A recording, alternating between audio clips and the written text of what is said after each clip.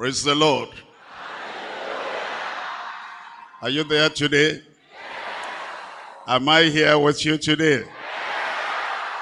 There's a new kind of love. There's a new kind of love flowing in your heart.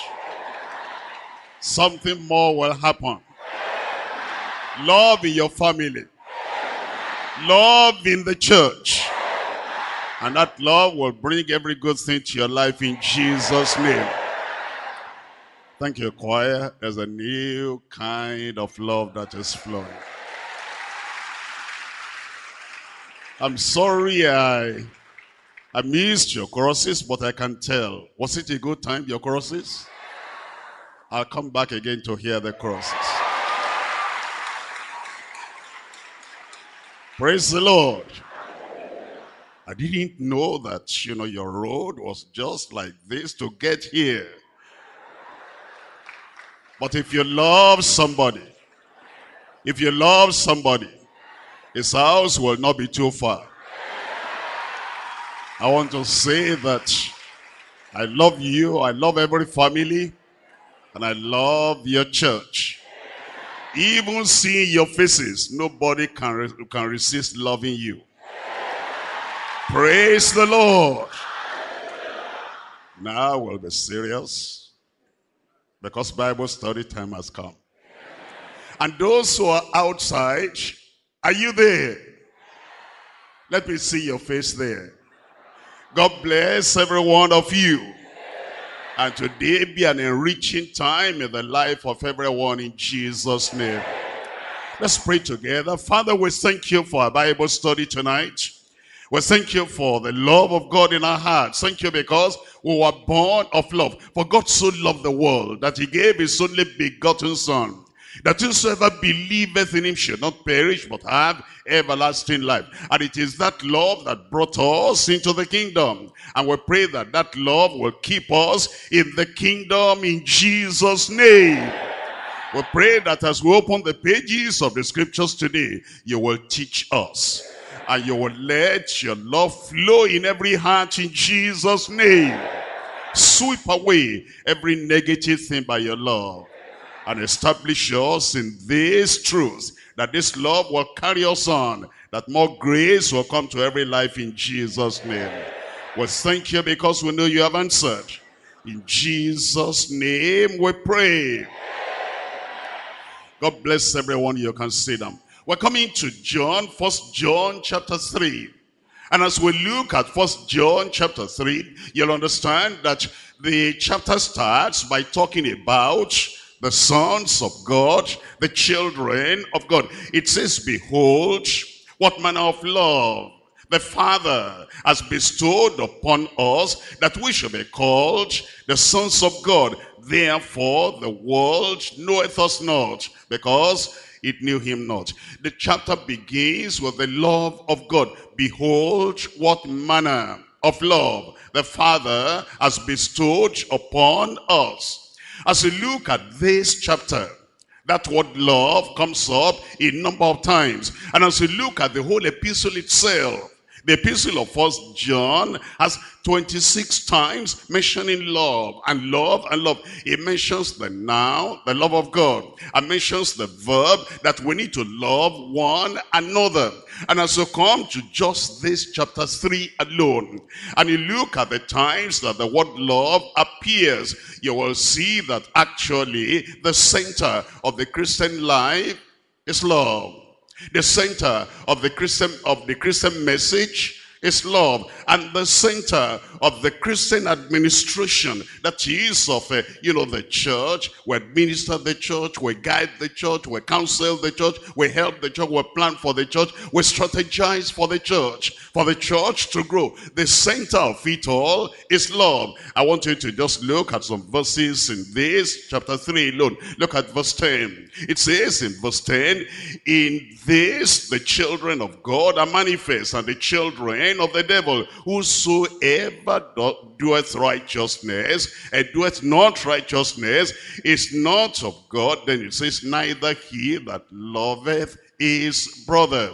Come to verse 11. As we come to verse 11, it says, for this is the message that we heard from the beginning, that we shall love one another. He said, that's the message we heard from the beginning. And the message still continues, because what you start with, born because of the love of God, coming into the kingdom of God on the basis of the love of God, we continue in that Christian experience, and we continue in that family of God by that same love. I come to verse 14. It tells us in verse 14, still talking about love, it says, we know that we have passed from death unto life, because we love the brethren. You see that? It says, if you're looking for evidence in any life, evidence in anybody that says, I'm a child of God, I've overcome the world, and I've passed from judgment, and I've come to justification. I'm saved, I'm redeemed, and my life is different. It says, look for one evidence there. We know that we are passed from death unto life, because we love the brethren. He that loveth not his brother abideth in death, is dead spiritually, is dead morally, is dead to the future, is dead all around, within and around. And it says, if he doesn't love his brother, you find a man, you find a woman that still abides in death. Look at verse 16. It says, herein perceive we the love of God, because he laid down his life for us, and we ought to lay down our lives for the brethren. Lay down our lives for the brethren. That is, when you're willing to go to any extent to help your brother, to protect your brother, and to make sure that your brother has the very best of the Christian life. We're looking at verse 17. It says, but whoso has this world's goods, and seeth his brother have need, and shutteth up his bowels of compassion from him, how dwelleth the love of God in him? How dwelleth the love of God in him? You need to be asking yourself, if you see your brother, you see your sister, you see another child of God, and then you shut up your bowels of compassion, and there's no mercy, and there's no compassion, and there's no love. It's saying, how dwelleth the love of God in him? What evidence are you going to show that will belong to the Lord if there is no manifestation, demonstration of practical love? Look at verse 18. My little children, let us not love in word, neither in tongue, but in deed and in truth. Verse 23. In verse 23 it says, this is his commandment, that we should believe on the name of the Son, of his Son Jesus Christ, and love one another as he gave us commandment. And so you see, as we're looking at these verses 10 all through to verse 24, it's centered on the love of God. And so the topic tonight is divine love in the transformed heart. Divine love in the transformed heart. Now you will see that those words there. Number one is love. And love, there are many kinds of love. And you sometimes read the literature of the people of the world, and they talk about love and love and love. But that one is fleshly love. That one is kind of eros. That's the Greek. It's erotic. That one is, I love you, you love me. That one is fleshly. There's another kind of love. It's a natural love, from the mother to the child, from the child to the mother, from the children to the parents. That one is natural. That's natural love. And we ought to have that if we're people that know that love is very important. You must love your children, and your children must love you. And we must love one another as friends. But the love we're talking about here in this study is not erotic love. It is not fleshly love. It is not even the natural love. We're talking about divine love. That's why it says the love of God. How dwelleth the love of God in him? Divine love. But you'll see it says in the heart. In the heart. This one is not coming from the head. This one is not coming from willpower. Just will something, and you struggle and you try. The man is not lovable, but I'll try. That lady is not lovable, but I'll try. She gets on my nerves every time, but I'll struggle, I'll try. No, we're not talking about that. We're talking about the one that is flowing from the heart. Because from the depth of your heart, the Lord has touched your heart.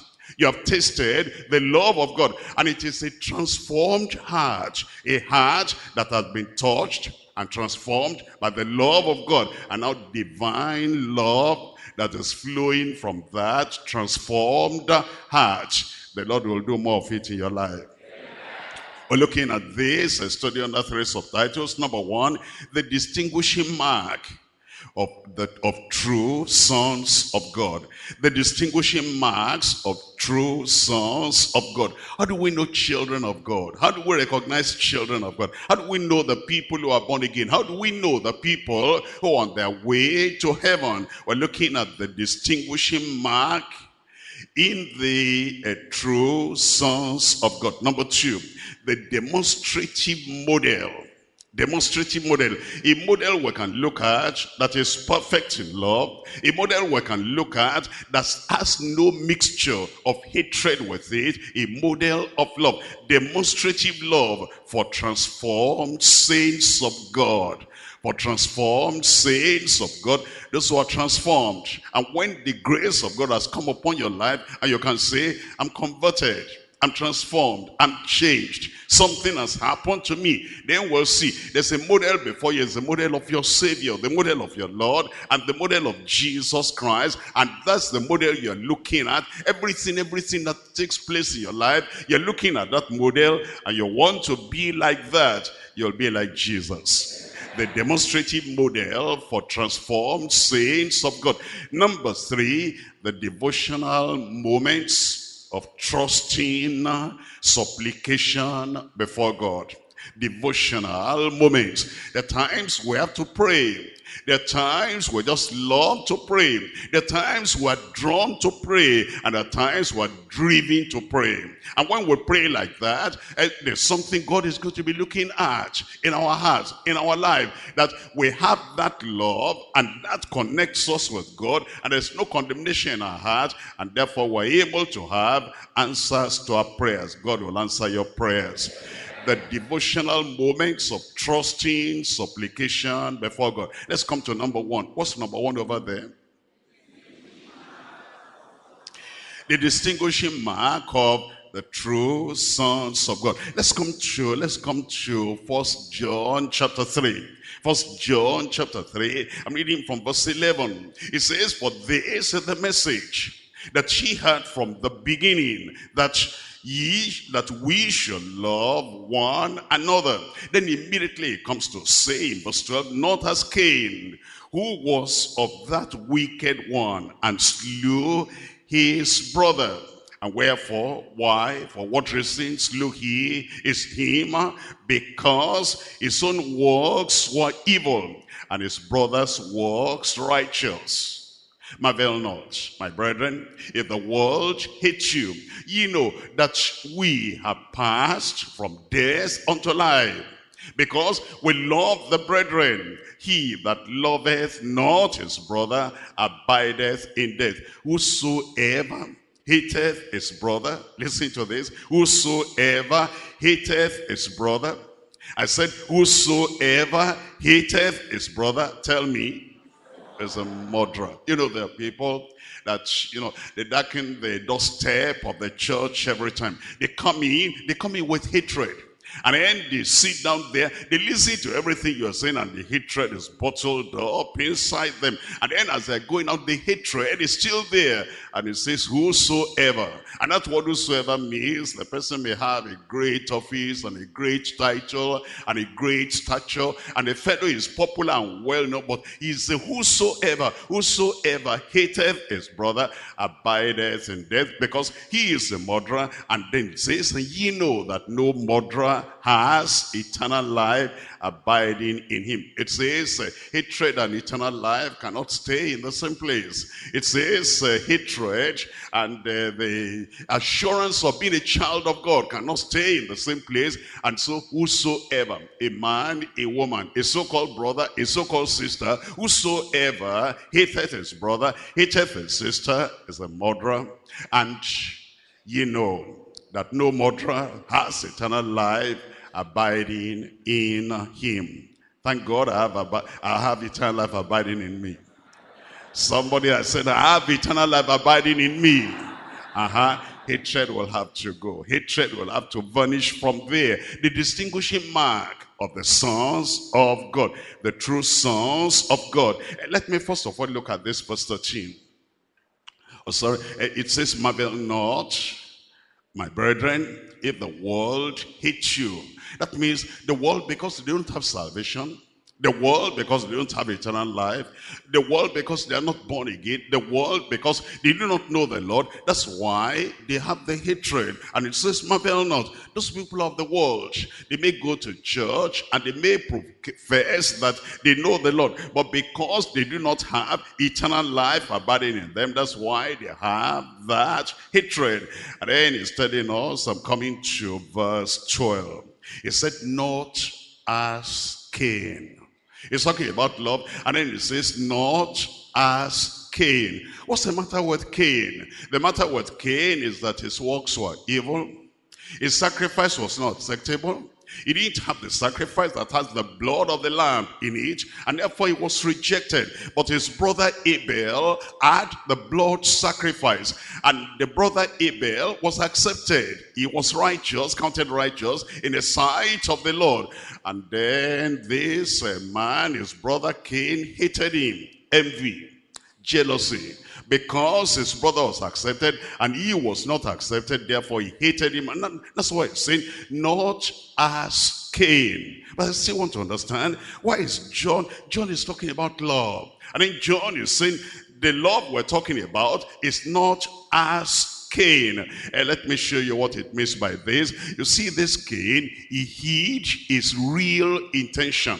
He hid the hatred that he had. Have you known some people, they may look friendly, and they may look nice, and they may look, gentle, and they may look welcoming. It's like, that's my friend, because they know how to cleverly hide the hatred they have in their hearts. They can smile with the hatred inside, and then they can shake your hands with hatred inside. They can even embrace you like this with hatred inside. That's why John is saying, I'm talking about love. I'm talking about the divine love of God in the heart. We're not talking about this superficial sin. We're not talking about what somebody is hiding in the heart, and the hatred is there, and then he can smile, and then before he brings the dagger out and cuts you down, you say, what? So and so? How could he do that? He was just smiling to me at that place. He was just embracing me at that time. That's why he's saying, John is telling us, not as Cain. I'm looking at Proverbs chapter 10, and we're looking at verse 18. We're looking at Proverbs chapter 10, and we're reading from verse 18. It says, he that hideth hatred with lying lips. You see that? That's what Cain did. He was talking comfortably and friendly to Abel. And Abel did not have any suspicion at all that this man was going to do anything evil. He hid the envy, he hid the jealousy, and he hid the hatred so very well that Abel could not suspect anything. He that hideth hatred with lying lips, and he that uttereth a slander is a fool. I will not be a fool. Because you see, at the end, everything will be discovered that it wasn't genuine, that the love he was proclaiming, he was professing, was not genuine. And that's why the man of God said, we're talking about love, not as Cain. We can broaden that a little bit. We can say, we're talking about love, not as Balaam. You remember Balaam, he loved the wages of unrighteousness. see the prophecies of Balaam, and you will think that Balaam was a friend of the nation of Israel, because he said, I see the star, and I see that a king is coming. He says, let me die the death of the righteous. This is a friend of the nation of Israel. Not a friend. He went behind and counseled Balak to make all those men in Israel commit whoredom and adultery. And then God destroyed many of them because of that. We're talking about love, not as Cain. We're talking about love, not as Balaam. We're talking about love, we can say not like Demas. Not like Demas. You see, Demas, look at this man. You'll think he has love. He loves the world. And so he goes to the people of the world. He embraces them. He shakes hands with them. He laughs with them. He rejoices with them. And the people of the world think, look at this man. He's a man of love. But he has forsaken the gospel. He has forsaken salvation. And he never told those people the word of life that will bring them to eternal life. He just wanted something out of the world. We're talking about love, not as Cain. We're talking about love, not as Balaam. We're talking about love, not as Demas. We're talking about love, not as Amnon. Amnon. You know, Amnon was one of the sons of David. And David had many sons and many daughters. One of them, the name was Tamar. And then somebody looked at Amnon and said, what's happening to you? Because you are the son of a king and you are growing lean and lean every day. He says, I love Tamar. I love Tamar. And because I don't have opportunity to express my love, that's why I'm going lean and lean every day. Not as Amnon. And eventually he pretended he was sick. Have you read that story before? Who has read that story before? Okay, you know the Bible. So you know the Bible. I like to preach to people like that because they know what I'm talking about. And then he feigned, he was pretending he was sick. And then David the father came and saw him. Oh, you're sick. He said, yes, I need food. And the kind of food I need, only Tamar can prepare that food and then I'll be all right. And David never knew anything. And then David said, Tamar, your brother needs your attention. He loves you so much. And then he wants you to prepare the food. But eventually, you know the story. He raped Tamar and then drove her out. And Tamar said, what is this? Even the hatred you manifest now is greater than that other one you call love. We're talking about love, but not as Amnon. We're talking about love, but we're not talking of love like agents. You see, there are agents. And agents are people that they are serving somebody else. They are working for somebody else, and they come like agents. And then they talk to you. Agents are salesmen or saleswomen, and they know the language of salesmen and salesmanship. And then they talk to you. They are very nice. They want to sell something to you, but sometimes they want to sell you to somebody.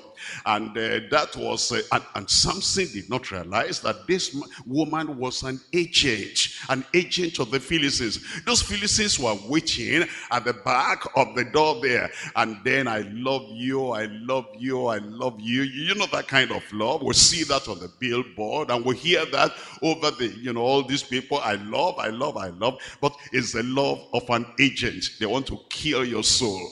Nobody will kill my soul. They want to drag you out. You know, that man had power, Samson. And the Philistines, they said, we will give you any price if you are an agent and we can get that power. We can suck that power out of Samson. And then, you know, Samson was playing the trick and all that. You cannot play with an agent. If you don't buy that thing the first day, the agent will come back again. If you don't buy it the first week, the agent will come back again. The only way you can defeat that agent is say, please, I'm not interested in this deal. Go your way. Go and sell your commodity to another person. And eventually, the agent said, you say you love me. And I think you love me. And I love you so much. I love you to the point I want to kill you. But he didn't know. And so tell me now, if you really love me. And then he vexed him. That's what the Bible says. Until he opened up and said, really, this is the matter. He sold himself. You will not sell your soul. You'll not sell your inheritance. You'll not sell your salvation. You will not sell your birthright. Immediately, that agent said, come. I will sell him to you. Give me my money. They gave her money. And then he said, Samson, Samson, the Philistines are upon you. Look at this agent. And then Samson woke up after you've sold the power. You've sold the birthright. You've sold everything you've got. Waking up matters not. He shook himself. That thing will not work. The agent has got him. And then they got him. And they pulled out all his 2 eyes. His power was gone, strength was gone, and he told him to be grinding for them and making entertainment for them. I will not be an entertainment for idol worshippers. I will not be an entertainment for idol worshippers. We're talking about love. We're talking about love, not the love of an agent. We're talking about the love of Christ in you. When you come to the Lord Jesus Christ, you are born by that love. And because you are born by that love, then that love will flow through you, a new kind of love. I said a new kind of love. It will be your family in Jesus' name. Let's come to verse 11. In verse 11 it says, for this is the message that she heard from the beginning, that we shall love one another. Brothers and sisters, this is the message that she heard from the beginning, that we shall love one another.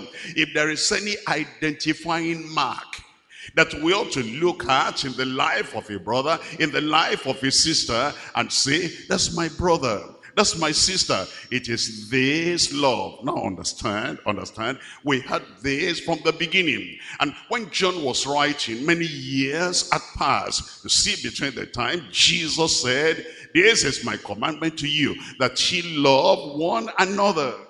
Many things had happened, and many persecutions had come. And yet, in the midst of those persecutions, the word of God is what we had from the beginning. At the time we had it at the beginning, no persecution. Jesus Christ was with them. He gathered them together, and he said, children, love one another. You see what I've done to you. Go and do the same to other people. I am with you now. And because Jesus was with them, no persecution, everything was all right. Healing was there. Deliverances were there. Provisions were there. And now Jesus went away. After he went away, then the day of Pentecost came. They were baptized in the Holy Ghost, and persecution began. You know the story. Acts chapter 4, persecution. Acts chapter 5, persecution. Acts chapter 7, persecution. Acts chapter 8, persecution. And now at the end of all those persecutions, you know, sometimes persecution can harden us. Problems can harden us. Sickness sometimes can harden us. You come out of that problem, you come out of the persecution, then you forget this is the message we heard from the beginning. That whatever is happening, rain or sunshine, disappointment or joy, whatever it is, that we love one another. We will forget the past. And then we will keep on loving one another. And because that's what it says, that's why it says now, we're coming to 1 John chapter 3. 1 John chapter 3, and I'm reading here now from verse 13. Marvel not, my brethren, if the world hates you. Stop there for a moment. You know, as we meet our brothers and sisters in the church, you don't know where we're coming from.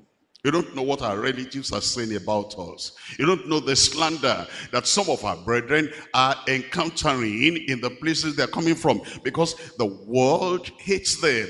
Some of their relatives hate them. Some of their co-workers hate them, because they will not do that which is evil. When they come to the church, that's where they can have comfort.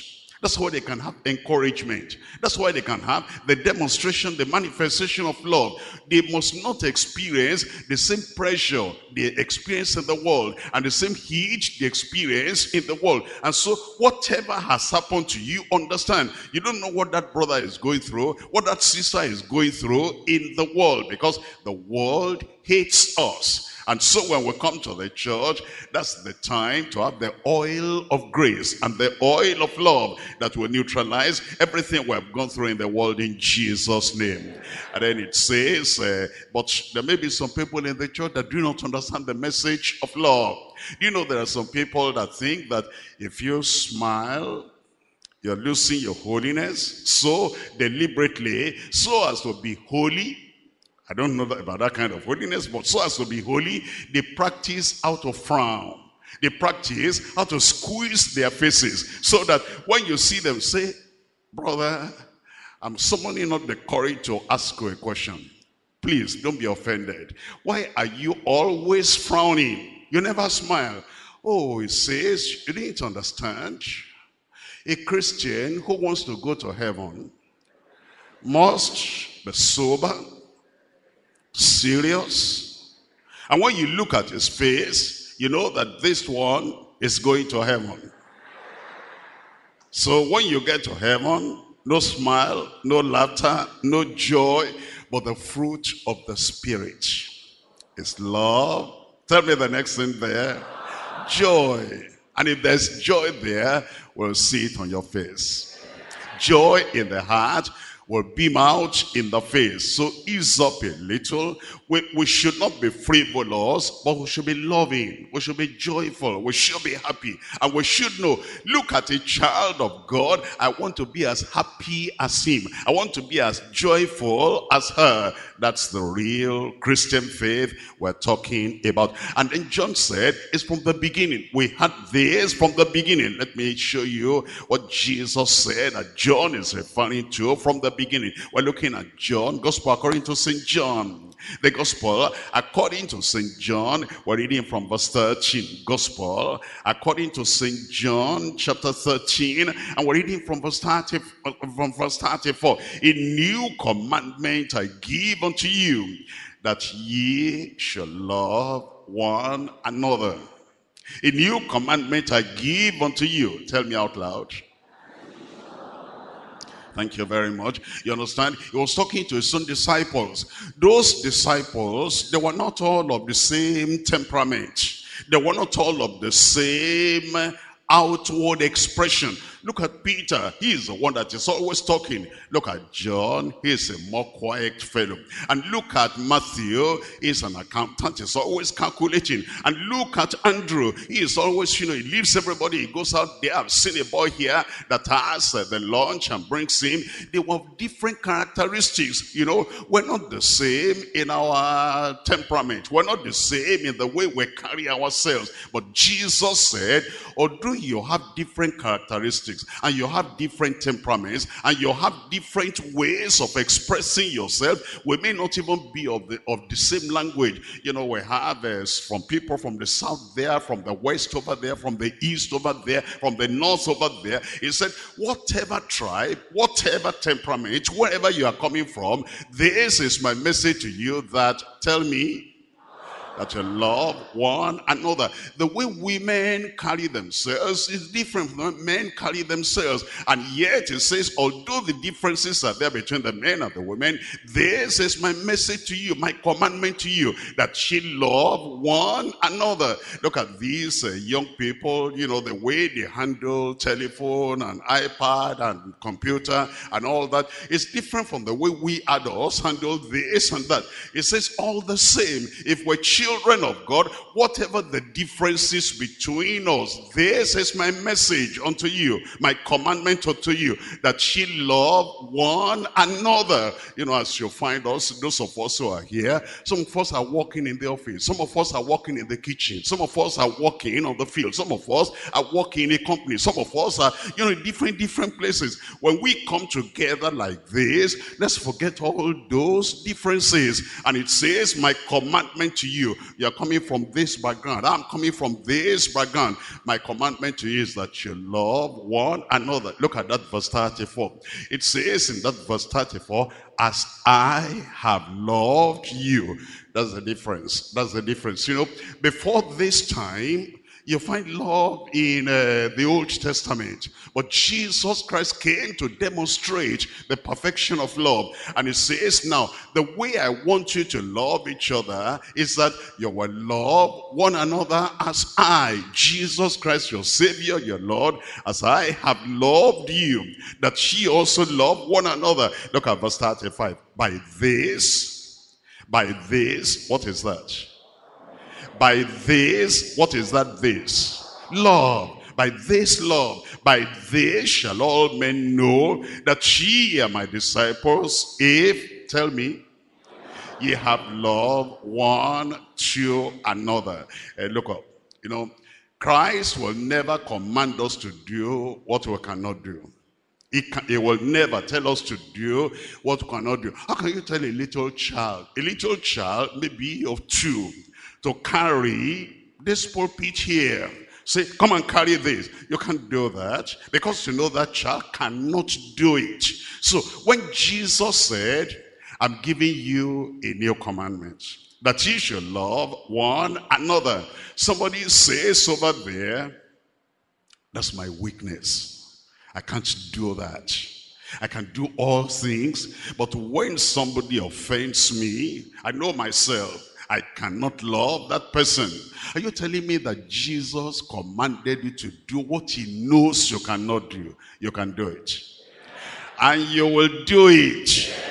Because he has made a transformation in us and he made us new creatures. He said, I've done something in you. I've put salvation inside you. I've converted you. I've changed your heart. I've changed your life. And because of what I know I have done in you, that's why I'm giving you this commandment, that you love one another. Let go and love. I said, let go and love.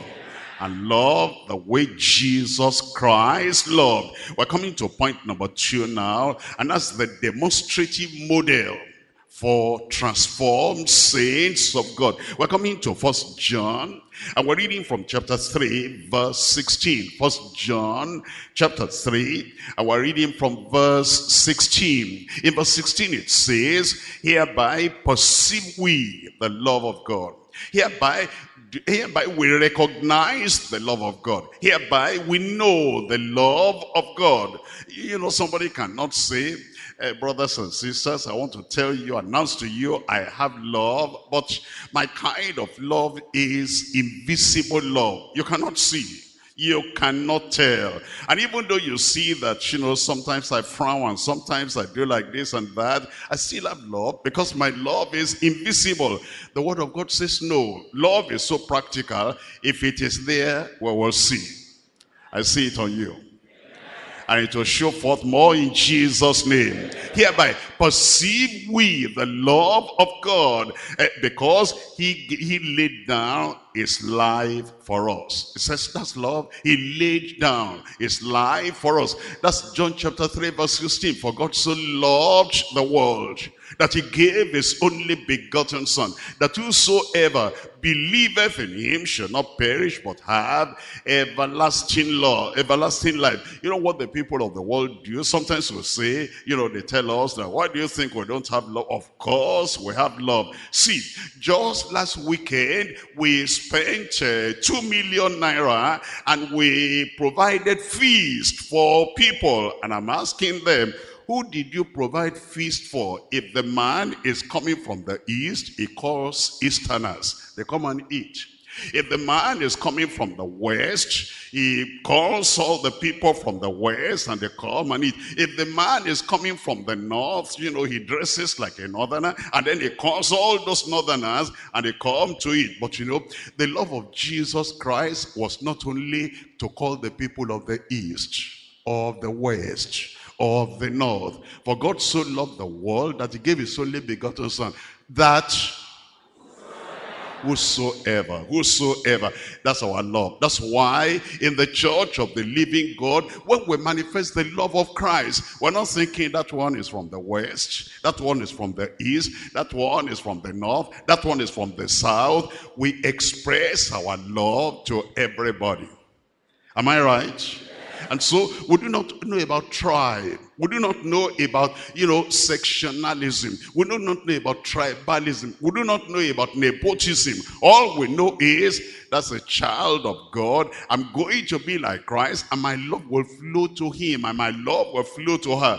That's why it says, hereby we perceive the love of God, that because he laid down his life for us. And that now it says, and we ought to lay down our lives for the brethren.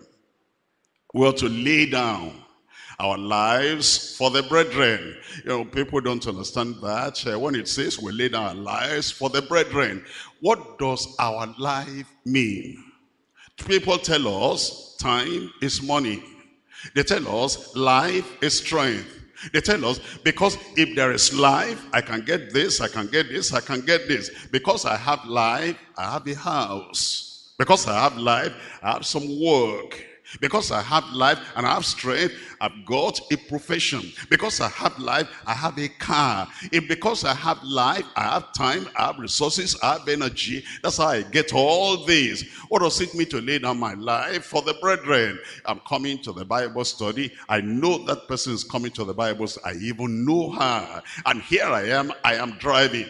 And I'm, maybe myself and my wife inside the car. And that person is still waiting. And if she waits there for a long time, she's going to meet much of the Bible study. And I could easily stop there and I say, sister, are you going to the Bible study? Yes, I'm going to the Bible study. Why don't you come in? Because I'm laying down. That car is part of what your life has produced. See, they've driven out this person out of accommodation, and you have a boys' quarter there, and you pack all these things. The things you pack there, you can bring all those things out and park in another place. And this fellow, because he took his stand for Christ, and because of taking his stand, that's why they're persecuting him or persecuting her, and they drove her out and cast all her things out. And she's saying, I have this need, I have this need. And then we say, okay, we'll pray. Yes, I like your prayer, but how is God going to answer the prayer? God will use you to answer the prayer. That amen is not for Lagos Island. God used you in Jesus' name. That's how we lay down our lives. Look at that child. That child asked the question outside the scripture. And the child said, I'm a Christian, I'm born again, I'm a child of God. I was in this class, before I became born again. And when I got back home and, I told my parents, now I'm going to follow Christ, I'm born again.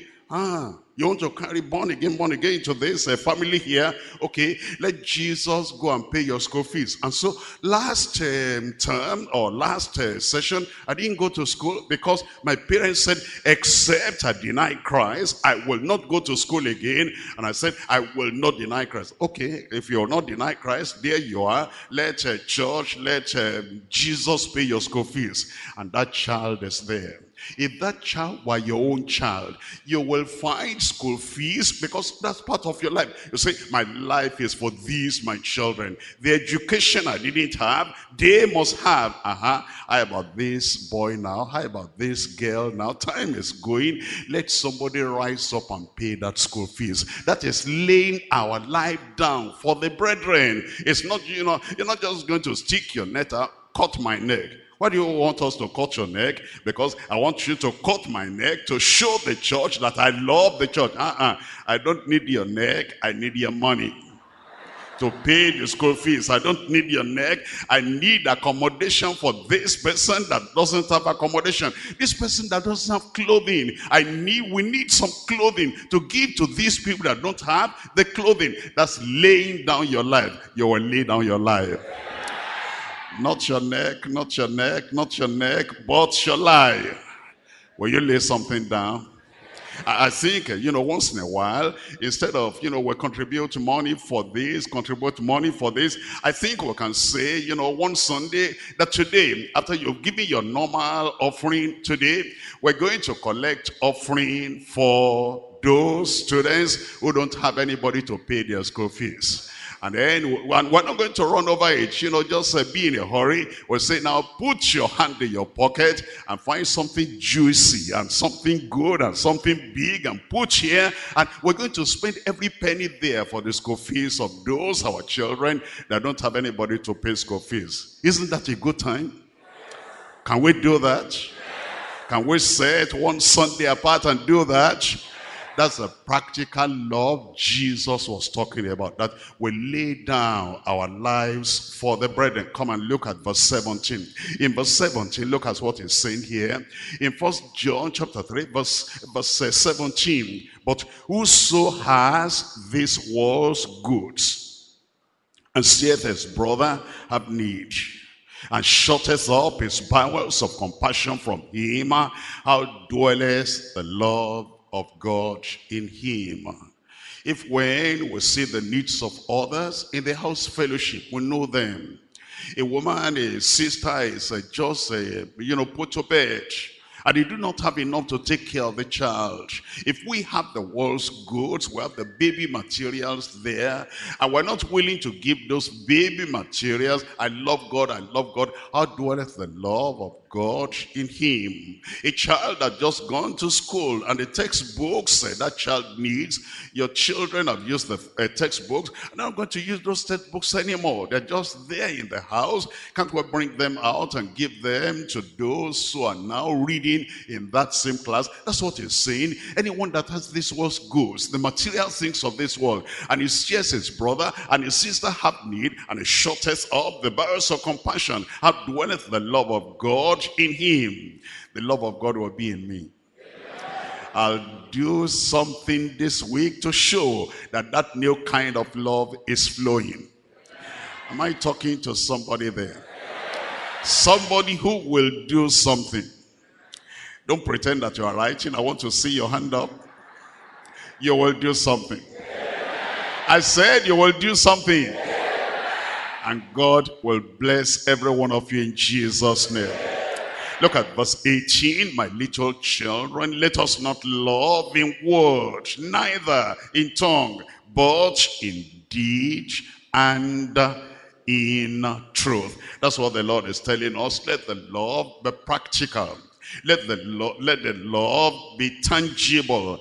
Let the love be quantifiable. Something we can see and we'll say, this is love. I already see the mark of that love in our church here. We'll see more of it in Jesus' name. We're looking at 1 John chapter 4. 1 John chapter 4, I'm reading from verse 9. In this was manifested the love of God toward us, because that God sent his only begotten Son into the world that we might live through him. There's no discrimination in God giving out his salvation. Anybody that calls on the name of the Lord will be saved. And then he says, this is how we see the manifestation of the love of God. Because Jesus Christ was sent for the salvation of humanity. And when you came, he didn't say, that's idol worshiper, you'll not be saved.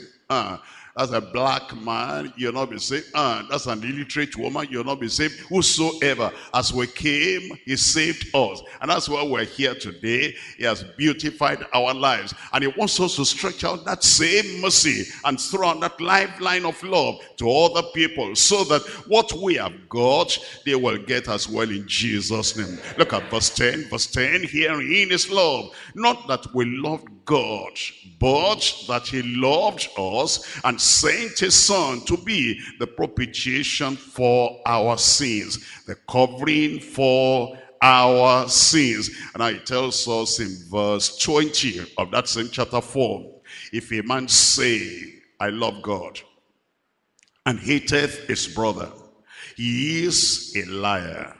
For he that loveth not his brother, whom he has seen, how can he love God whom he has not seen? You see, there are people, look up here for a moment, maybe those who listen to the radio, even some people that watch television. There is a preacher in America, And that preacher comes and he demonstrates, says, we need this, we need this. I need to build a station, I need to build this, I need to build that. And then he's asking for offering. You know, there's some people here in our country, Nigeria, they will send hard-earned money. They'll send to America. In a poor country, they will be sending their money to an evangelist over the television over there, and then they belong to the church here, and we talk about, we need to build this building, we need to build this building. Their hands will be in their pocket, it will never come out. And then we'll wonder, you think we'll say, look at these stingy people. How are they not giving? They have given a quality offering to the people, to the radio preacher and to the television preacher. And when it comes to their own church, where they are feeding, they have nothing. That's why it's saying, don't let us do like this. Leave the other people to feed themselves. Leave the rich countries to spend their own money. But over here, we need a bigger church here. Am I talking to you people? Because, I want to come back and have a big Lagos Island wide crusade. That whether rainy season or dry season, we knock down that wall, buy that land there, and then have all the galleries there. And the money you are sending to America, sending to Japan, and sending to Hong Kong. And you contribute large amount of money, you travel to Israel, you contribute money there. I'll stop all that now, come and contribute it here. Because this is the place, we need the money here, and we need the building here. Should I come back? Of course. And then we're going to show that practical love, not theoretical love, practical love. And then if you want to give the offering, don't go and change the pound sterling to naira. Look at you now. And then you go to change the dollar to naira. You go to change the euro to naira. And then you bring 1,000. Keep your naira. Bring that sterling currency. And then because that is what will do the job. I said it will do the job. You look like people that will obey God. You look like people that will love one another.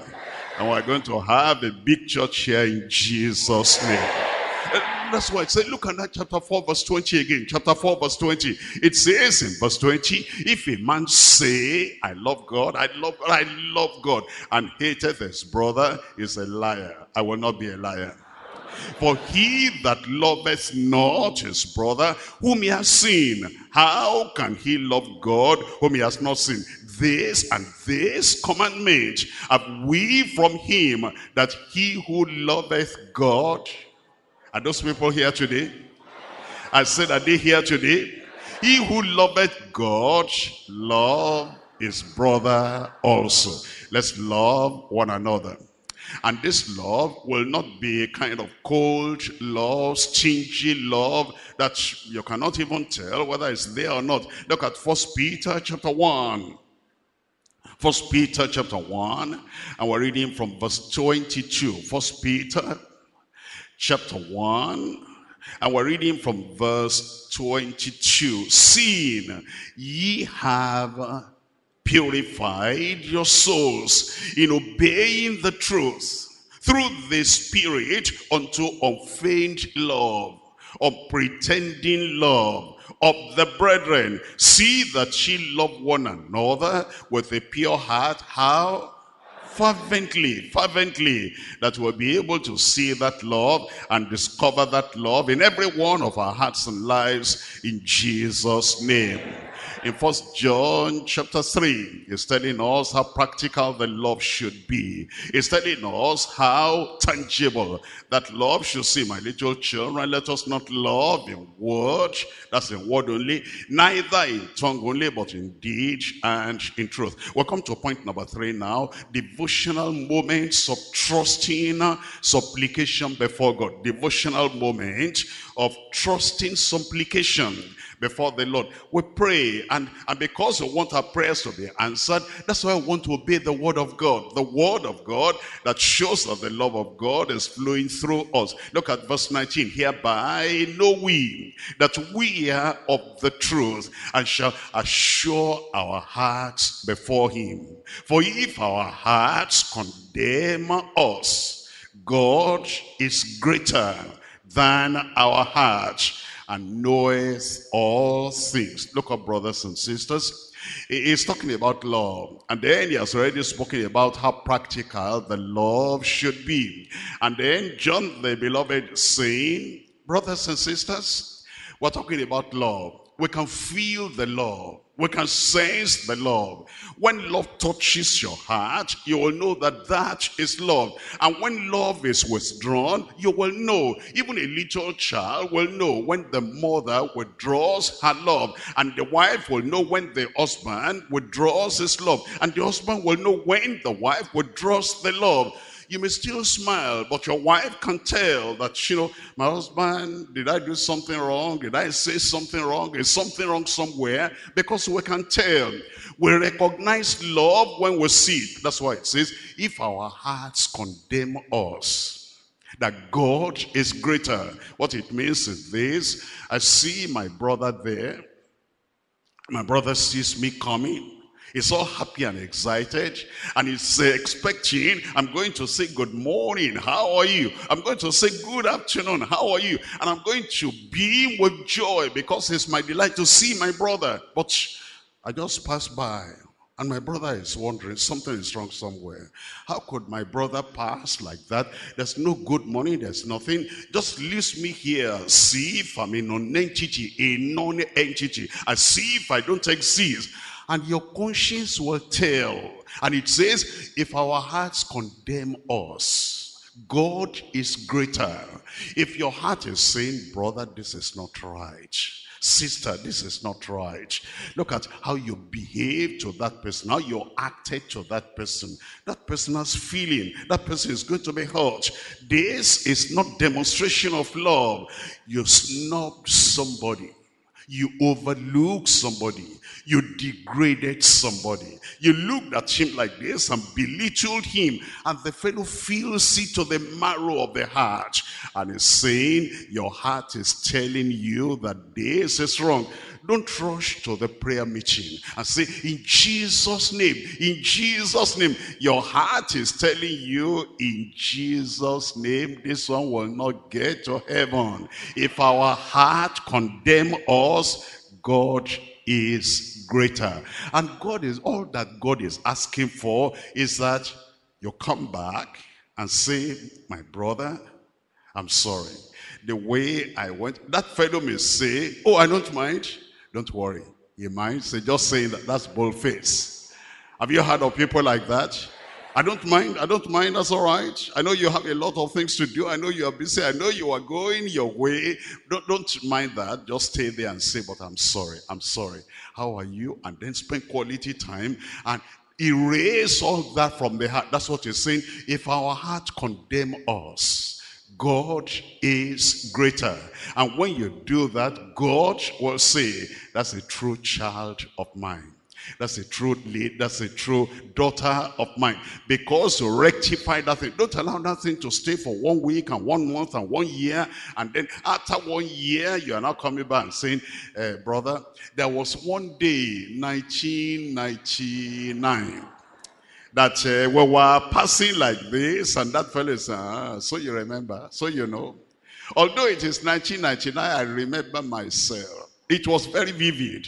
Okay, I come to apologize now. Well, better late than never. Welcome. I appreciate that you have come, but don't let it wait for so many years. Let us do it today. I said, let us do it today. The church is now quiet. We will do it. And the new kind of love will flow in Jesus' name. And then once we settle that with the Lord, we go to pray. I'm telling you, supernatural things will begin to happen in your life. And before you even mention what you need, the Lord will do everything in Jesus' name. Well, let's go on now. We're looking at verse 21. My beloved, if our heart condemn us not, then we have confidence toward God. If our hearts condemn us not, as we relate to each other, as we be a blessing to each other, as we interact with each other, it says, if our hearts condemn us not, then we have confidence toward God, and whatsoever. Everybody say whatsoever. And whatsoever we ask, we receive of him, because we keep his commandments and do those things which are pleasing in his sight. He will answer your prayer. And this is his commandment, that we should believe on the name of the Son of his Son Jesus Christ, and love one another. See how many times it's repeating this, love one another, love one another. It must be very important to repeat something like this over and over, as he gave us commandments. He that keepeth his commandments dwelleth in him, and he in him. And hereby we know that he abideth in us by the Spirit which he has given us. And the Lord will remember your labor of love. Hebrews chapter 6. Hebrews chapter 6. And we're reading from verse 10. Hebrews chapter 6 verse 10. For God is not unrighteous to forget your work and labor of love. Labor of love. You see, there are many kinds of labor. There is duty. There is responsibility. If I don't do it, they'll say I'm backsliding. If I don't, attend that area of work, they'll say, where did you go? Where were you not there? So, okay, let me go there. It's like compulsion. But it says now, this one, the one that God will not forget, is the labor of love. How do you know that somebody is having a labor of love? Oh, everybody can tell. Look at that little child. Somebody comes to visit our family. And then the little child, the little baby is just about 2 years of age.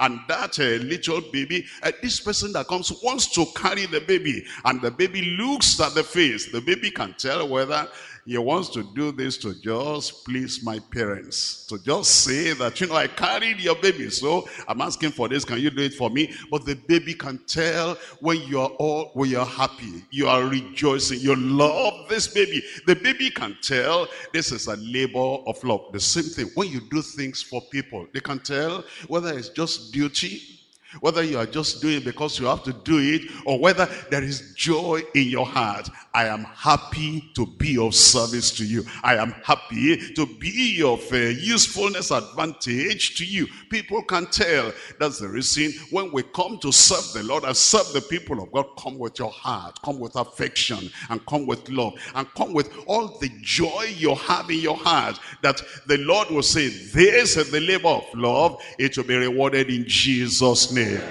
See, that's why many people do not. They say, I sowed this seed and I was expecting the fruit. I can't see any fruit, because it says he loveth a cheerful giver. You see, when they are making the announcement, now we're going to give our offering and all that, we do have to do this every Monday. Do have to do this every Sunday. Do have to do this every Thursday. Okay.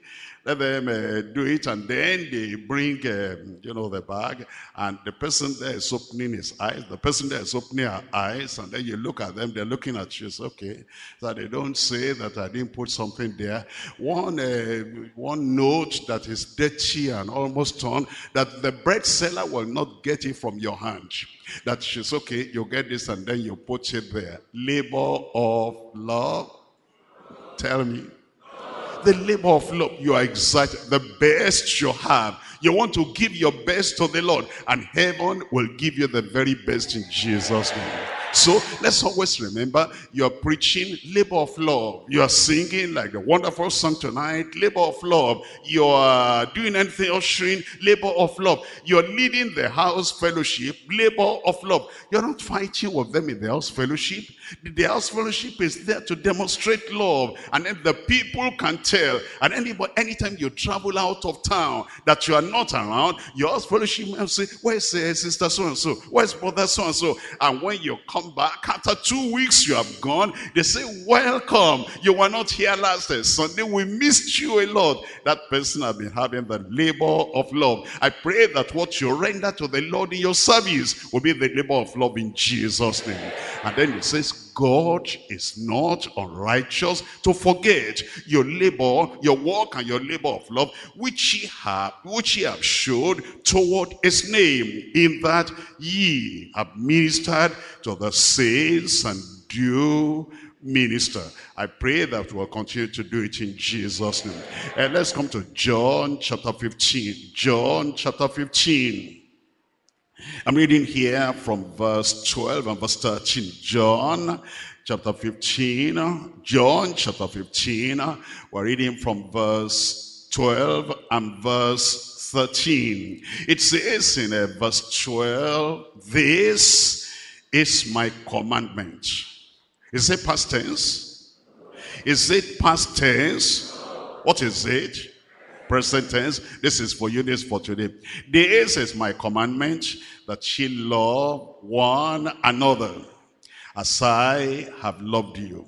That ye love one another as I have loved you. Verse 13. Greater love has no man than this, than that a man lay down his life for his friends. What are you going to lay down? Just to tell somebody, I love you with the love of Christ, fervently from within my heart. Maybe you need to lay an opinion down. Because once you hold that opinion, I'm right, she is wrong. I'm right, he is wrong. That's what he always does. Somebody must teach him lesson. Somebody must teach her lesson. If I don't take my stand, she will not know that she is wrong and I'm right. You need to lay that thing down. The other time, look at what she did and look at what he did. You need to lay that one down. Because if you don't lay those things down, you'll not be able to love one another. But thank God you lay it down. You see, those things you are carrying, and let me tell you like this. Somebody has a bag at the back, hung upon his neck. When that person was born, there's nothing in the bag. Somebody commits an offense, a little pebble, throw it in that bag. Another offense, unforgiveness, slander, criticism, whatever, that's another pebble. You put it in that bag. And then another offense again. He did that. I'm angry. I'm angry. Somebody should not do that to a human. How could he do that to me? That's another pebble. You put it in that bag. You know, that bag will weigh you down. The people who commit all those offenses and they put those pebbles in the bag, they've gone. They're living their lives and they're free. They're happy. They're joyful. And they're making progress. But the pebbles in that bag at your back will be so heavy now. You remember brother so-and-so, sister so-and-so, child so-and-so, lady so-and-so, madam so-and-so. All those things are like pebbles, like a heavy bag. But tonight, remove that bag. Lay that bag down. Your mind will be free. Your heart will be free. Your life will be free. You cannot run the race with that bag at your back. But when you lay it down and say, from today I will love. From today I will love. You will make progress. I said you will make progress. And then you look for somebody. There's somebody there, somebody there, somebody there.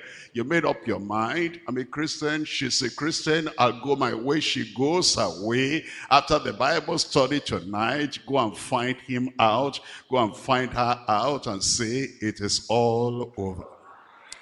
I said it is all over.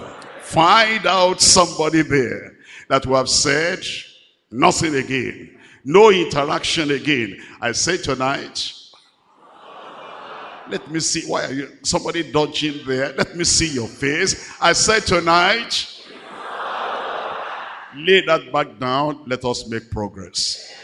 You will make progress. The love of God in you will flow in Jesus' name. Rise up and tell the Lord, I will. Yes, Lord, I will. Yes, Lord, I will. Yes, Lord, I will. This is a new day. This is a new era. And it is a period, it's a moment of new love. Don't say, I hate the voice of that person. Lay that down. I hate the look of that person. Lay that down. I hate the attitude of that person. Lay that down. I hate the language of that person. Lay that down. Love one another. This is the message that God has given us, that Christ has given us, that ye have love one towards each other.